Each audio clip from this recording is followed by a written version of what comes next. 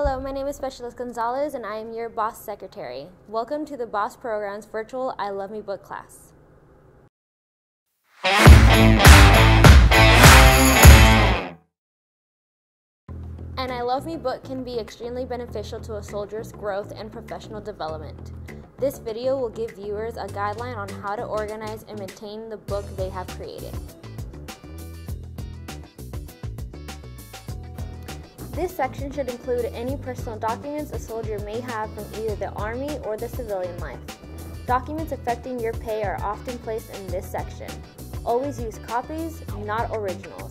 Some examples of personal information may include birth certificate, marriage certificate, dependent's birth certificate, driver's license, rent or lease agreements, loan paperwork and allotments, insurance policies paperwork, and vehicle registrations.